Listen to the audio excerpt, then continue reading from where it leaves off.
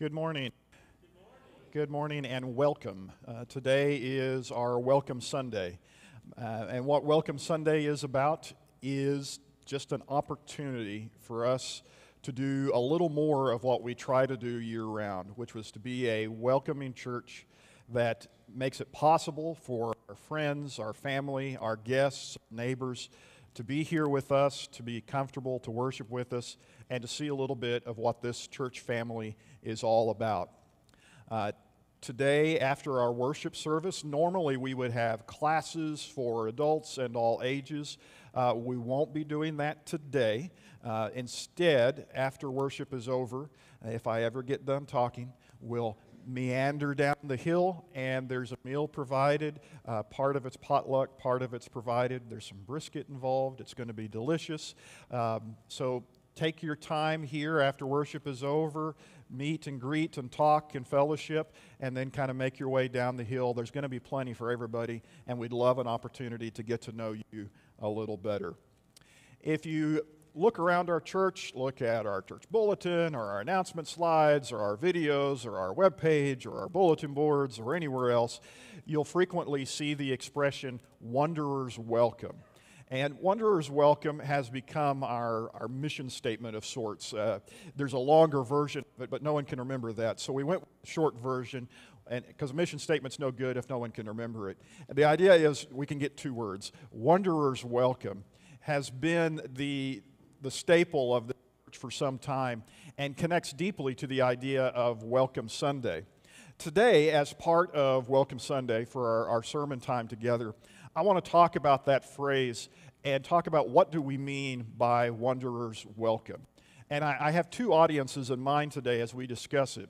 To the guest that's with us, I want you to know what it means. I want you to know what we are trying to accomplish. I want you to see what the goal is and whether you might want to be a part of that or at least visit from time to time. To the member of our church, today is a reminder of what we're trying to do and how we're trying to get there. So today's topic is, what do we mean by Wanderers Welcome? Well, there's two words in that statement, wanderers and welcome. So I'm going to break the cardinal rule of sermon writing. This will be a 2-point sermon instead of a 3-point sermon. Won't even have a poem at the end, so I'm really breaking all the rules.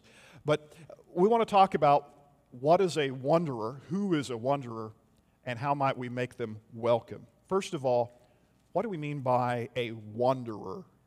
I'll admit that to me it calls up memories of Tolkien and Lord of the Rings, that not all who wander are lost was the great quote from that book. But that's not actually specifically what we mean.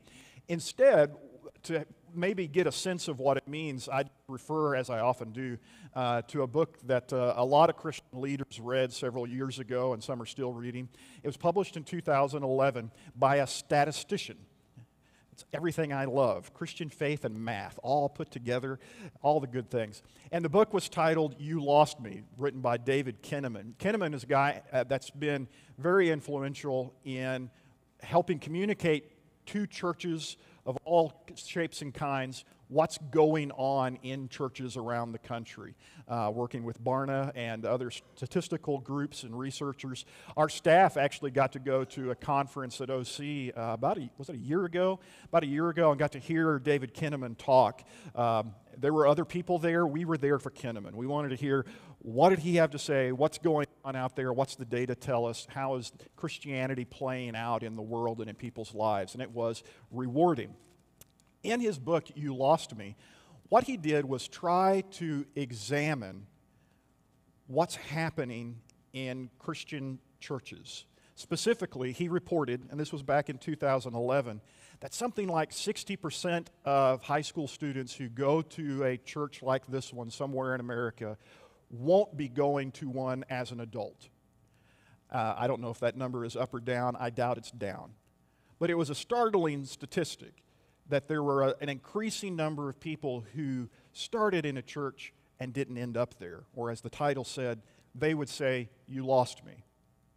And he specifically identified the group of people that we've come to know as millennials, which in 2011, he was focused on people who are 18 or 19 years old, through the next 15 years of their life.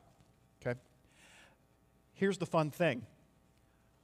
It's now been 12 or 13 years since he wrote that book.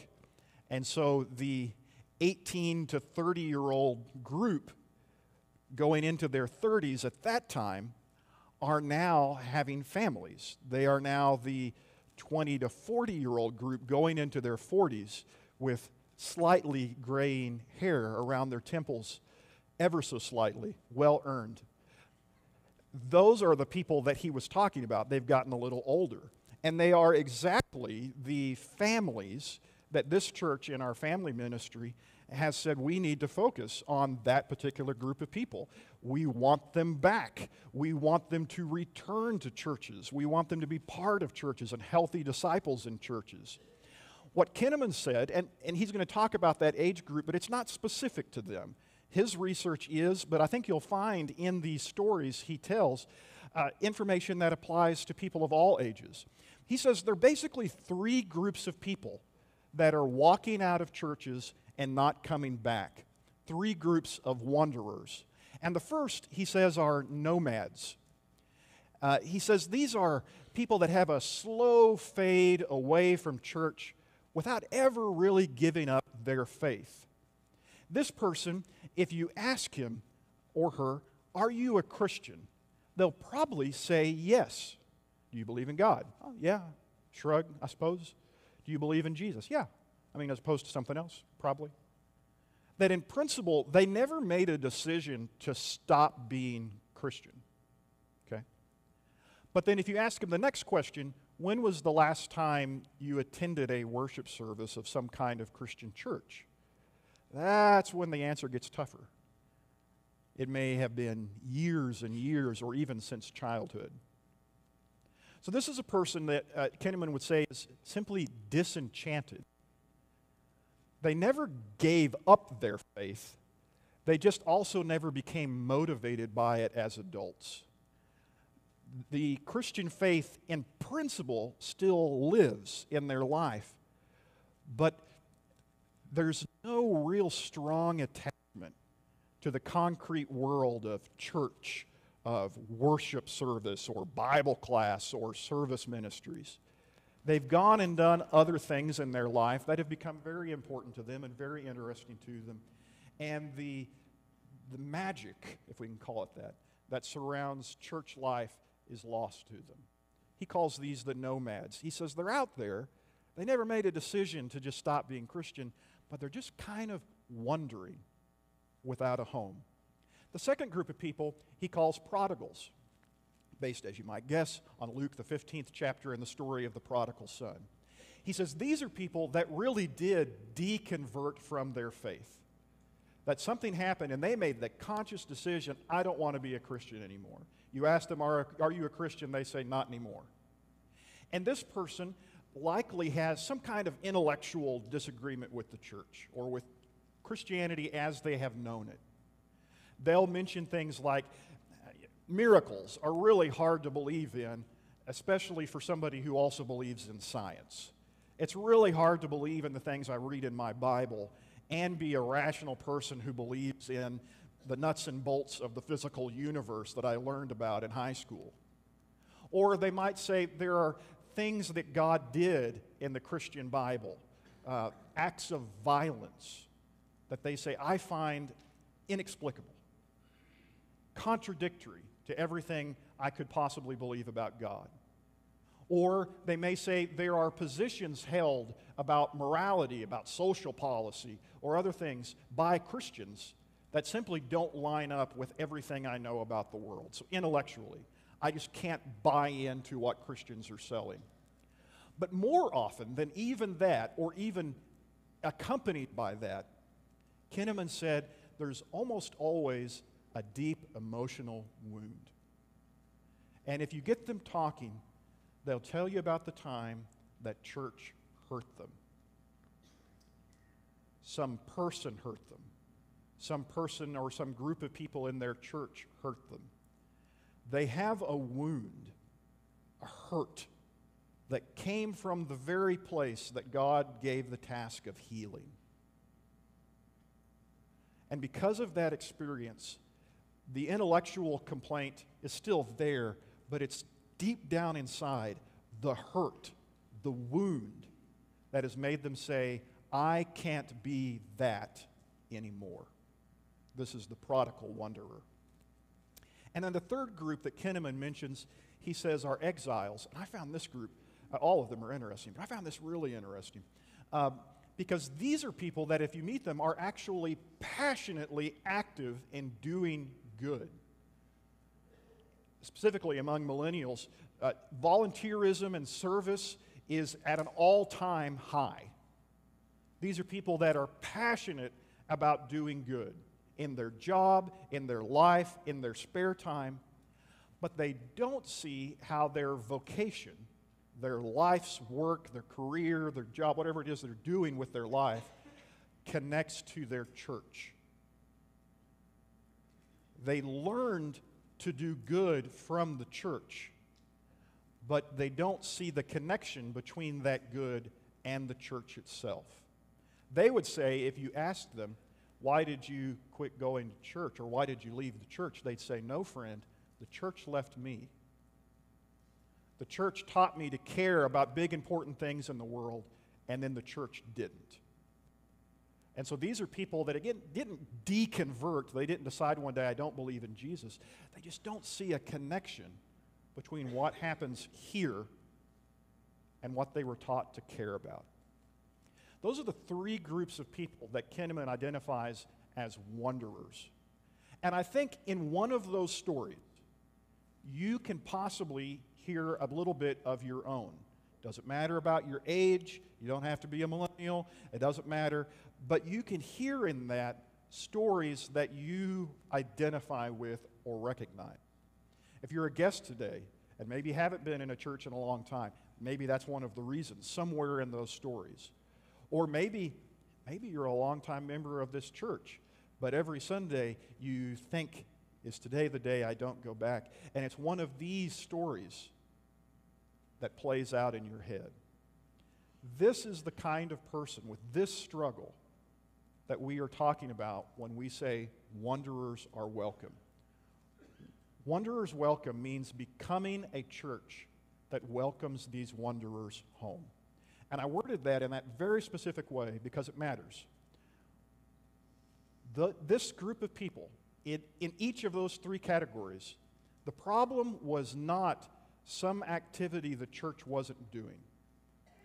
The problem was what the church was and is.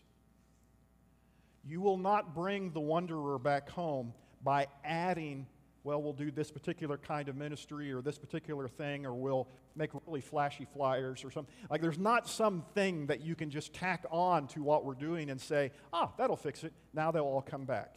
Folks, if that existed, every church in the country would already be doing it. Okay? That silver bullet is not a reality. What has to happen to welcome the wanderer home is for a church to become a kind of church where that wanderer is welcome. It's not about an extra thing we do. It is about our identity and who we are that has to be transformed. We have to ask a question, why would that person ever want to be here? And every church has to be asking that question, but certainly it's one we want to focus on at Central. So, okay, we've got our wanderers. We have an idea of who they are. How do we welcome them? And for this, I turn away from the statistics, and I want us to think about the Scriptures for a moment. And there was a time where this was a very live question in a particular church in the New Testament. So they had millennials? No, they didn't. Different millennia, as it turns out. But they did have similar issues. The Church of Rome would be my example case. First of all, to understand, there's no such thing as the Church of Rome in this era. There's not one church with a sign out front and times of service and everyone shows up on Sunday morning. These are a collection, a loose collection of house churches that exist in the world's grandest city, metropolitan ancient Rome. And these house churches were as diverse as the families that hosted them. And the people they encountered in Rome were as diverse as the mass of humanity you would meet in any major city today. Last night, Selena and I got to go on a date. We had tickets to Civic Center performance, and so we're there at the Civic Center, and you look around at the people that are there. And one thing you notice is the diversity of kinds of people and background. People that are there on a date from Ada, Oklahoma, people that live downtown, people that are wealthy, people that were scraping by to get their tickets, people that, the homeless guy who was outside the Civic Center. Like when you're in a metropolitan area, you encounter so many different varieties of people.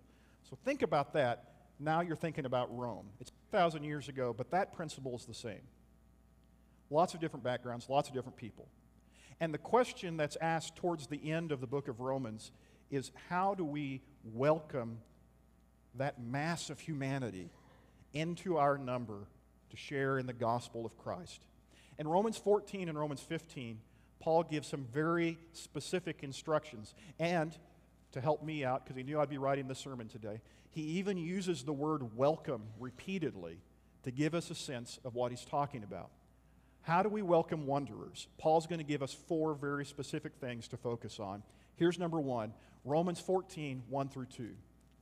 As for the one who is weak in faith, welcome him, but not to quarrel over opinions. One person believes he may eat anything, while the weak person eats only vegetables.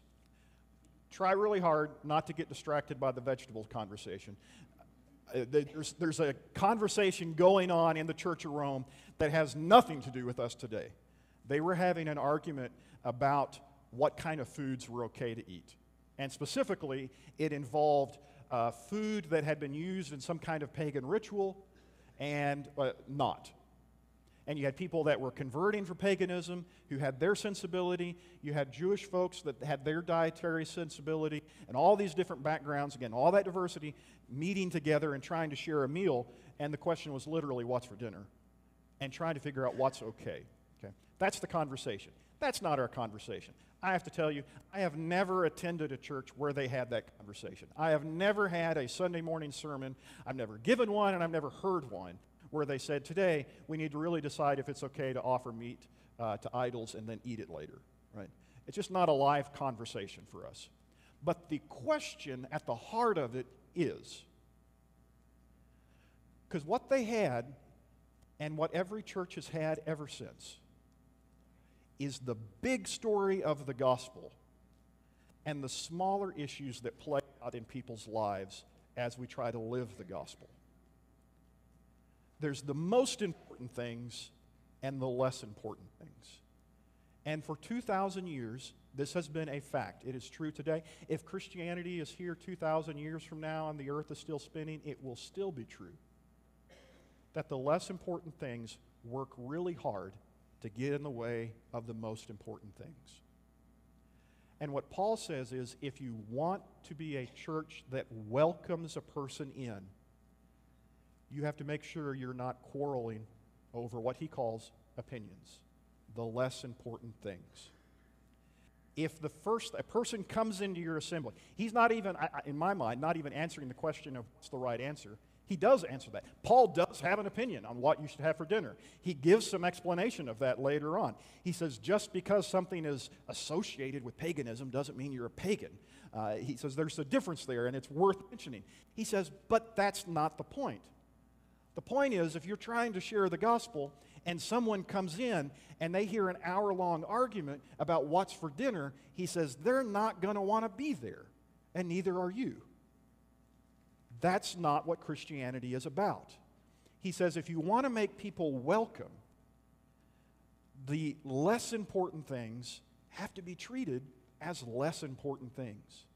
And the most important things have to be treated as the most important things. So for us, the lesson is, we want to welcome wanderers by not majoring in minors, is the way my parents said it growing up. Don't major in minors. There's a lot of small things that we could talk about in any church on the planet. There's one gospel. Which one of those should be our centerpiece? Which one is the thing that we want to share with the world, with our community, with our family, with our friends, with our neighbors? There's one thing that matters most, and everything else has to be secondary. And we have to actually act like it. All of us believe it. I could go to every church on the planet. I'm guessing. I haven't done it. But I could go to every church on the planet and I could ask them, what's the most important thing? And they'd say, Christ and Him crucified, because they're Christians and we know the answer. But send the guest into that same church and then ask the guest, what was the most important thing? Their answer might surprise you. Look at the life of that church and say, what do they tend to emphasize? Where do they spend their time and resources? And the answer might surprise you. So one of our goals in welcoming the wanderer is by saying, we're going to major in majors. We're going to put the first thing first. We're going to show you what matters to us and make that the center of our life and our faith. A couple of verses later, Paul has these words to say as well. Let not the one who eats despise the one who abstains, and let not the one who abstains pass judgment on the one who eats, for God has welcomed him. Remember now, this conversation is about what's for dinner, but Paul is making another point. He says, while you're arguing about what's for dinner, you're also judging the person who thinks differently than you do. You are despising them or condemning them. And he accuses everybody of it. It's a broad brush. He says you're all doing it. People that eat, people that don't eat, everybody's doing it. We're all sitting back silently saying, boy, they're not as good a folk as I am. They're not as good a Christian as I am, not as good a disciple as I am. They're not doing it right. And he says, all of us do it. Both sides of the argument are doing it.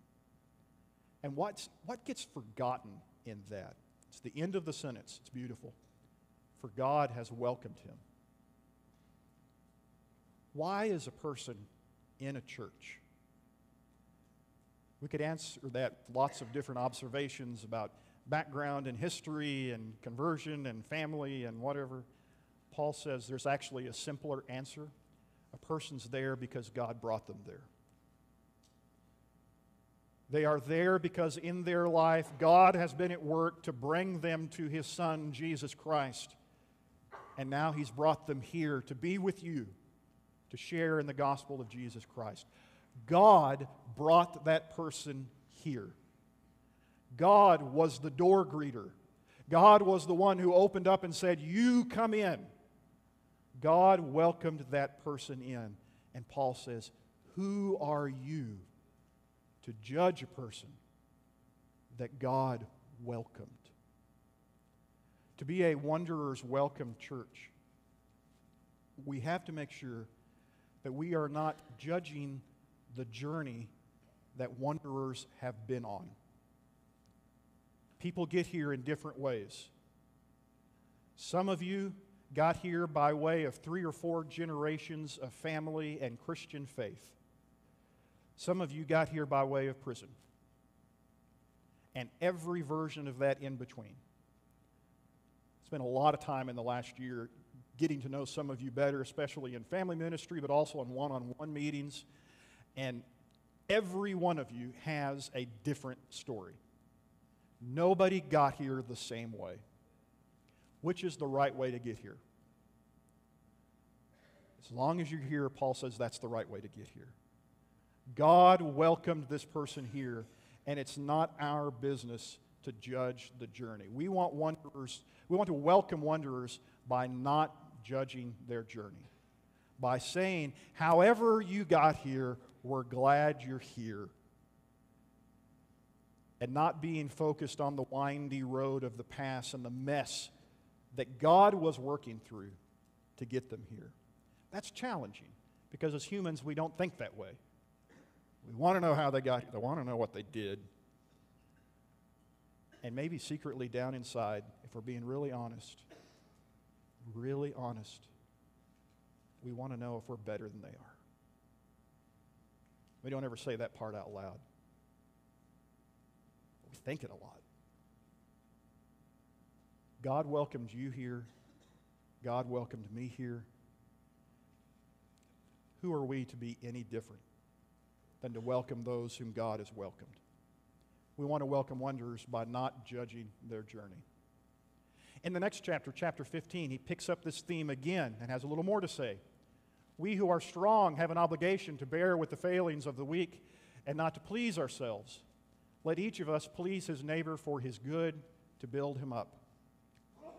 How do we treat a person who comes into our number, who is with us? He says, we focus on their needs rather than our wants. We ask ourselves, what would help them to be here? Rather than, how can I get them to fit into my church? That's the way I want it. And that's another hard one, because it means being very selfless about things, even things that matter to me. But here's, I think, what Paul challenges us to remember. I'm not trying to be egotistical when I say this, but when he talks about the strong, I assume he's talking about a person like me. And what I mean by that is, I grew up in a Christian home. I followed my dad around to Bible lectureships and church meetings and everything from the time I could walk.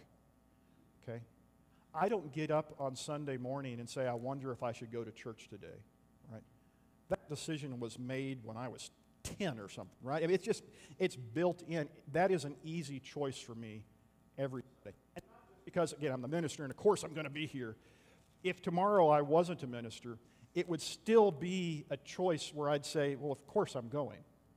I might ask myself where, right? Like all of you do on a Sunday. But the question of going wouldn't be a question. I wouldn't say, am I a Christian this week? I might evaluate what I'm doing and where I want to be, but the question, am I a Christian? Well, of course I am. But this other person is not in that situation. This other person is not church shopping. They're not saying, do I want to go to this church or that church, or which one suits me best? The wanderer is asking, should I be here at all? Should I be a participant in this called Christianity? Can I believe any of it? Can I buy in any way, shape, or form? Their choice that they're making is not between this church or that church. It's not Walmart versus Target. They're saying, should I be part of this at all? For me, what happens then becomes a want. I'd like it better if it were this way. But for them, the question is a need. Is this something that should be in my life at all? See the difference in the question? And so what Paul says is, those of us that are strong, we have wants. We have things that we'd like to be a certain way. But what we're supposed to be doing is looking at the weaker person and saying, how can I make it easier for them to be here? How can I make it so that they can be here at all?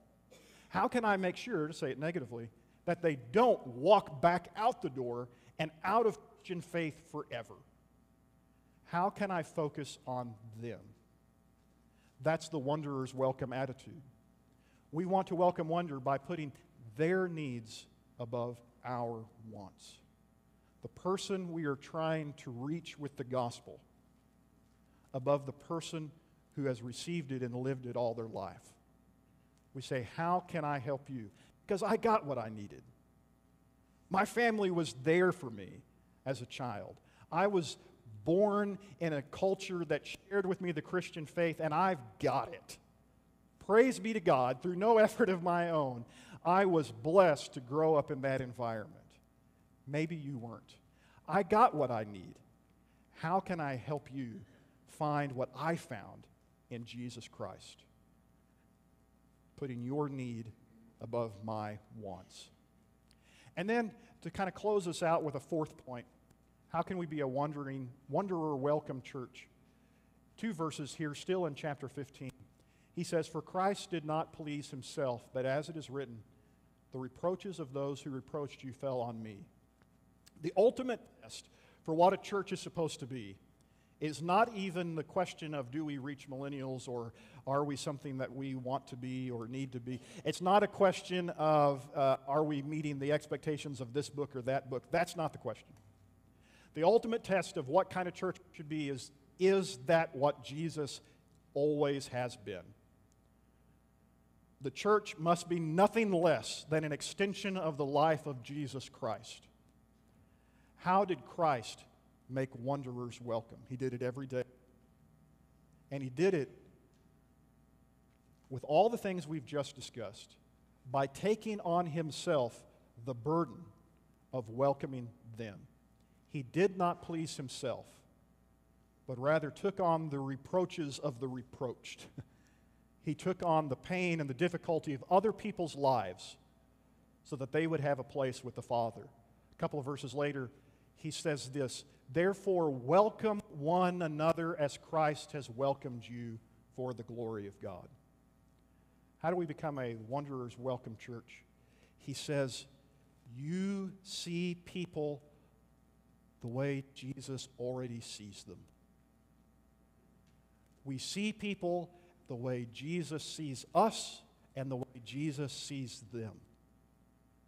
He doesn't see the mess and condemn. He sees all that and he goes to the cross and says, I'll take it. He's the door greeter, welcoming them into his church. He sees them and he loves them. And he says, you have a place here. A Wanderer's Welcome Church says, I've got to think like he thinks. My standard can't be different than his standard. My thoughts can't be different than his thoughts. My affections can't be different than his affections. I've got to start seeing the world through the lens of the life, the death, and the resurrection of Jesus Christ. Let me close today with a disclaimer, because you're not supposed to, but I do. Wanderer's Welcome is an aspiration, not a description. I have told you today, whether you're a member or a guest, what we are trying to be. On any given Sunday and any given day of the week, you could come here and say, well, that's not. And you could point to something and say, that wasn't very welcoming, or this wasn't that, or that person majored in minors, or that person didn't see me the way Christ saw me. Absolutely. We be sinners here. We are flawed. What I'm describing to you is not a sales pitch that says, here we've perfected the model, come be here. What I am telling you is, this is what we hope we are becoming. We believe that this is what God wants us to be, and that by aspiring to it, we become more like it day after day, week after week, year after year, until the welcoming church is welcomed home by the Christ who purchased it in the first place. This is who we want to be, and I hope you want to be a part of it. Would you bow with me in a word of prayer?